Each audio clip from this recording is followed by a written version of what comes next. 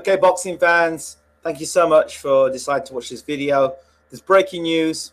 For those of you who didn't see the live stream almost 20 minutes ago, there was a live stream and I was talking to Asghar Tahir, cornerman and close to Team Fury, cornerman and trainer with Team Fury and works alongside Peter Fury. And even he didn't know. The breaking news is that Hughie Fury, who is due to fight Nagy Aguilera, has been cancelled.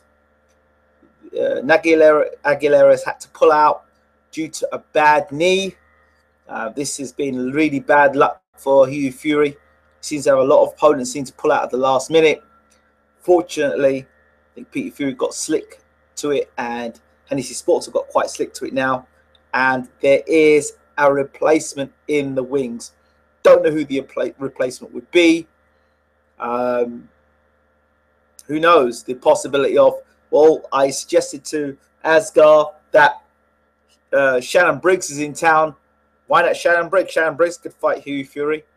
Or maybe Ustinov. Ustinov would probably be a better fighter than Nagy Aguilera. And I think Nagy Aguilera is a good opponent for Hughie Fury at this time. Bearing in mind, he's been in the ring with Nagy Aguilera, recently been in with two US prospects in Dominic Breazeale, who recently fought Amir Mansour and Gerald Washington. So, and he held himself well against two guys over 6'4", both 6'5", I believe, and both long. So it'd been interesting to see what Hughie Fury would have done against Nagy Aguilera, who comes to fight. He always gives his all. And it would have been an interesting fight. I think the key with this would have been the fact that Hughie Fury had extensive amateur background, whereas Dominic Breazeale, I don't believe, and Joe Washington didn't have that. So that's the news. The fight between Hughie Fury and Nagy Aguilera is off, but I believe, according to Peter Fury's tweet, there is a replacement fighter in the wings. So we wait to see who that replacement fighter is. Be interested to see if Shannon Briggs will take it up. But again, I think Briggs is trying to hold up a big money fight, and I don't see Briggs wanting to take Hughie Fury on. Plenty risk and very little reward. So yeah, let's see what happens. Don't forget to rate, subscribe, leave your comments, and check out the live interview I did a few hours ago with Bobby Gunn.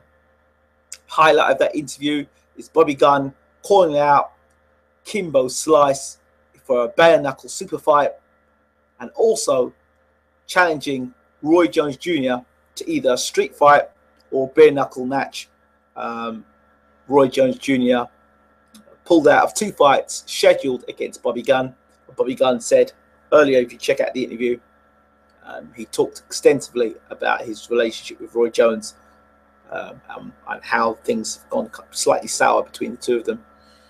Also check out, straight after that, we had a 3-hour live boxing show, which had Asghar Tahir from Team Fury, and we also had professional trainer and personal trainer Jack Sunderland talking about fitness, health, nutrition, diet, all the things important in a boxer. So that's it for me. This is a short one. Thanks for tuning in. It's Ingram Jones for Bayloric TV. Don't forget to rate, subscribe, leave your comments, share the love. I'm out. Take care.